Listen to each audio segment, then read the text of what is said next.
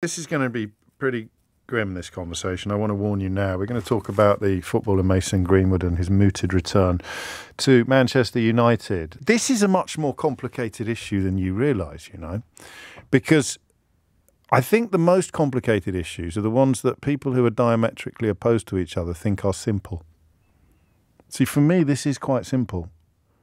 But I know for an awful lot of people, there will be a desperation to believe that it isn't. And in fact, that's probably not fair, because I'm accusing you of insincerity. If I were a Manchester United fan and Mason Greenwood made his way back into the team, I would never watch that football team again. If you don't know who or what I'm talking about, I need to give you a trigger warning. I need to warn you that we are about to describe an audio recording of a man abusing a woman and attempting to coerce her into sex. Okay. It is now more than 18 months since the harrowing audio emerged of a man alleged at the time to be Greenwood, abusing a woman and attempting to coerce her into sex. The woman also posted pictures of her bleeding face and bruised body, suggesting that Greenwood had inflicted her injuries. Criminal charges against Greenwood were dropped after key witnesses, and I quote, withdrew their cooperation from the investigation. Those quotes are from the CPS, the Crown Prosecution Service. But the audio is still available. Indeed, Nick read it out this morning. You can go and listen to it whenever you want. You can draw from that audio whatever conclusion that you want. My opinion is that Manchester United should not allow him back into the team. I don't know whether you're going to try to sway me by suggesting that if he demonstrated profound remorse or became a poster boy for transformative therapy, that the picture would change. I'm going to invite you to... in fact, quite a few of you are suggesting I need to read out the audio of what was actually on the tape as well, which I'll take your guidance on that, and I will do, because that's how this programme works. I can only say this. I can only say that were I a Manchester United fan and Mason Greenwood came back into the side, I would never, ever give them a penny of my money again. And you cannot be a responsible part of a society without objecting in the strongest terms to the idea that this man should return to Manchester United. But imagine somebody who is listening to this or reading this today in the newspaper and across the detail thinking to themselves, how can anyone be both siding this? I don't know. Are you going to go for innocent not until proven guilty? I just don't know. But how can this be a conversation? That's what I want you to do. I want you to tell the person. I don't think we're going to argue. I'm more interested in canvassing contributions. You need to explain to someone who cannot believe that anybody anywhere is proposing the notion that there are two sides to this argument, why this conversation even exists. If I were a Manchester United fan and Mason Greenwood went back into the team, that would be it for me. I would be tearing up my season ticket and sticking my scarf in the bin. How can you possibly hold a different opinion? I'm also a father of two daughters, got three sisters, so it's a tough one. But the angle I'm coming at this is more of, is it a problem that he's playing for Man United? Is that the problem? No, I think it would be a problem if he played for anybody. But at the moment, the decision is Manchester United's, because he's under contract for another 2 years. Okay, and obviously it's a girl that he was with from school. He made a huge mistake. So should his future employment be completely terminated for a mistake he made at 18 that he wasn't charged for? Yeah, I think he was charged. He was charged, but he wasn't convicted, and that's a crucial point that you make. I haven't heard one person come online to say, you know what, he's 18, maybe we need to help him or do this. No, nothing. But to be fair, this is the extermination for this kid. Sean, you're the second caller, and you're making precisely the point you're saying that no one else has made. So it's now 50-50. Level of vitriol against this guy when people make mistakes and are given second chances in public life every day. It's not really a mistake, is it? As the last caller said, a mistake is accidentally leaving your keys in the front door. Yeah, but we don't know their sexual relationship. This is what I mean. There's a lot in this story that hasn't. We don't know their sexual relationship. This is his girl from school. Yeah. Yes, it's abhorrent what he done, and this is a huge learning curve for him. But it shows that he's actually now gone on and had a child with the same girl. I don't know. Something. Well, no, it tells me nothing, of course, because victims of domestic abuse very, very often don't leave the scenario. He was 18. He made a mistake. He's been punished severely for that mistake. Well, he's been on 75 grand a week throughout, I think, hasn't he? Yeah, but that's to do with his talent. So what's the punishment? So if he was on £8 a week, would that be all right then? No, I'm just talking about punishment. And if there was a case to answer at court, there would have been. That's my whole point. Not without witnesses, Sean. Yeah, but that's what I'm saying. How many things of people about witnesses? That's what. If the witness wants to go forward, that's down to the witness. Yeah. And they didn't. So why is everyone else? You've already answered that question. Why is everyone else become judges and juries? It's not judges and juries. No one's suggesting that he needs to be imprisoned or. Yeah, but you're suggesting that he shouldn't work. Yeah, because you're seeing it from the wrong end of the telescope. Why shouldn't he work again? Why? I don't get it. You're seeing it from the wrong end of the telescope. Manchester United should not. Oh, so it is Manchester United. That's my point. Or Rovers or whatever club you want to talk about. So you're saying that he should stop work because he's a footballer. So he'd have to play for someone. I'm saying that no organisation, even if he wanted to go and work for Rent-A-Kill, should be associating themselves with somebody who's done what he's done. So he should stop work. He should stop his profession. That's what you mean. Yeah, God, yes. Sorry, I thought that was clear. Okay. How can he stop work at 19? I don't get that. All right. Well, what if he was 30?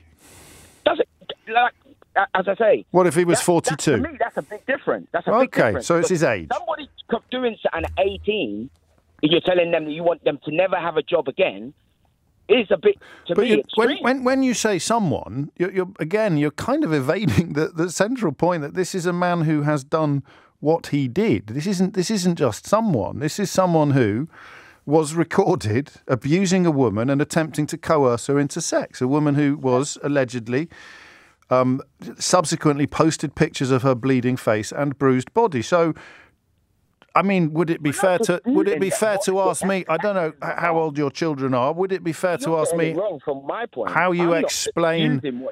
How do you explain to your daughter why he should be back on the team?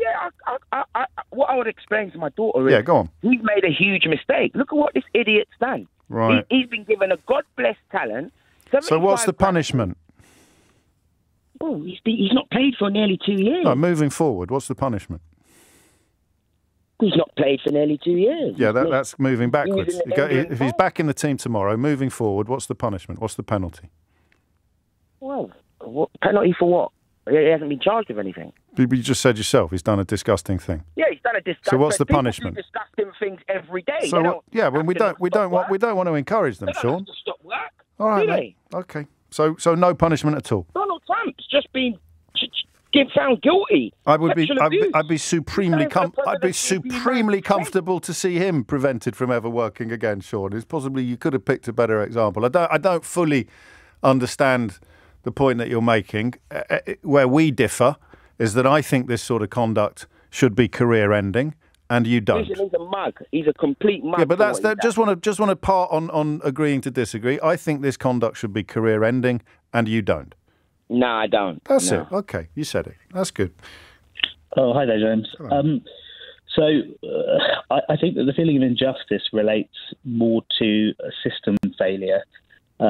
So we see the video and hear the audio, and I think that viscerally connects with us, and we immediately believe it wholeheartedly. But the way that the system works is that someone makes a claim, and then that's tested by the criminal justice system.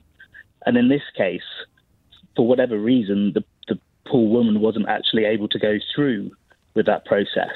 So whether that was because she didn't feel strong enough, supported enough, whether it was the sort of hideously low conviction rates, whatever it was, that process of testing whatever defence Mason Greenwood came up with. I think you're. I mean, if the allegation were confined to paper, then I think it would be impossible to argue with you. But people are responding to the recording, aren't they? People are responding to the evidence that has been put before a court, if you like, a metaphorical court in which they sit. And so, really, Mason Greenwood's defence would be directed at that evidence, and it hasn't been anywhere. So here's the recording of you saying these things and the pictures of your girlfriend like this.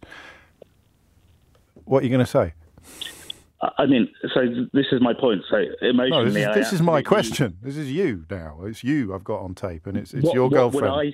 What are you going to say? It's in the public arena. Everyone's seen it. What are you going to say? So if that were me, then it wouldn't have happened in the first place. That's not the point, is it? We know that it did happen. So you can't say that. We've got the tape and we've got the pictures. So how are you going to defend it? I think that's exactly the point. In what circumstances would you not defend yourself? In the circumstances that he's advised. So, James, I think so. You know, when you say alleged, I'm going to ask that question again because we're going to run out of time. If that was you, pictures of your girlfriend, recording of you, in what circumstances would you not defend yourself? When I was told that might compromise my later ability to win at trial, however justified my defence. You're not a footballer. You're Jamie and Wandsworth. In what circumstances would you not defend yourself? But I would defend myself in the sense I plead not guilty. But in what circumstances wouldn't you defend yourself? It's not going to court. It's there. The tape is there. You've got to address it. You've got to talk about it. I can think of one circumstance in which you wouldn't talk about it. And so can you. You just won't say it out loud. I mean, so you want me to say because he's guilty? No, I want you to answer the question honestly about you, not him. There's a tape of you doing that to your girlfriend. There's pictures of her covered in bruises. In what circumstances would you leave that in the public domain utterly unchallenged? None, because even if I did it... But it has been utterly unchallenged. So in what circumstances could that happen in your mind if it was you? When you describe his sort of actions, you have to say alleged because it's not proven. And as long as that's why I'm not talking about him. I'm talking about you. There it is, the pictures of your girlfriend, the recording of you saying those things, and you are leaving it completely unchallenged in the public space. How could that possibly happen? How could you possibly do that? I simply don't know. I do. You should face the consequences if it was a different crime in a different place. An 18-year-old doesn't make a silly mistake and not pay for it just because they're a footballer, just because they're 18. I guess in a sense we have to acknowledge or accommodate the fact that there is no conviction here. That the facts as we think we know them are based entirely upon this harrowing audio and the photographs of the bleeding. Sometimes morals come above everything else. Yeah, we all know it was him. He knows it was him. Man, you know it was him. It's certainly very much strongly alleged it was him. But he wouldn't have been sitting on 75 grand a week at home if they were unsure. Would he? I don't know. If they were completely unsure, he's denied it. Would he be sitting at home for 18 months? I haven't seen any attempted denial, but obviously... But in the absence... I know, but just for broadcasting regulations and the law of the land, albeit that I agree with you, morals must transcend on occasion. Without a conviction, this is all alleged behaviour, but no, I've seen neither. Okay. I've seen neither remorse nor denial, and therefore we're all working on the presumption that it happened. Why should his entire life be punishment, if you like? His entire life isn't punished. It's not being punished. His entire life is not punished. Playing at the top level may have been punished, and that's unfortunately for him. That's the way he chose to play his cards. Yes. I've got a 15-year-old Man U crazy footballer. How do I explain to him and raise him knowing that he can get away with that because of his status, because of the cost, because of his age? No. So I've got my head in my hands with this one. So I'm a teacher of 15 years, and my prediction would be that Mason Greenwood will play for Manchester United again, and that is going to add to the problems that we have with young people who see people like Andrew Tate as a role model, or certainly idolise some of the things that he says. Yes. And if Mason Greenwood is allowed to get away with this and resume his career, which I feel he probably will, despite the audio, or not the audio that you read out earlier, this is just going to add to the problems that we have with our young people. We've made such progress with them, you know, in terms of sexual harassment and all this sort of awareness that banter is a banter, etc., etc. And this is going to set us back again, and it is becoming a huge problem, not just in this area, but you know, with the language towards immigration and all that. And I'm not talking about immigration, but the language, all of that wrapped up is becoming a far more of an issue in schools. Children are empty vessels, and they're influenced by their parents. They're influenced by their role models. Yeah. They're hugely influenced by social media. I'm so pleased that the school was closed when the vice chairman of the Conservative Party said what he said about immigrants, because no doubt I would be fielding those sort of comments in school from children to others. 100% that would be happening. Yeah. And the reason that I feel Mason Greenwood will get away with this is because these types, certainly the last few years, these types of behaviours have been allowed, maybe emboldened is the right word, but it has become sort of okay. I mean, normalised. About what Trump has said, normalised. That's a brilliant word. Yeah.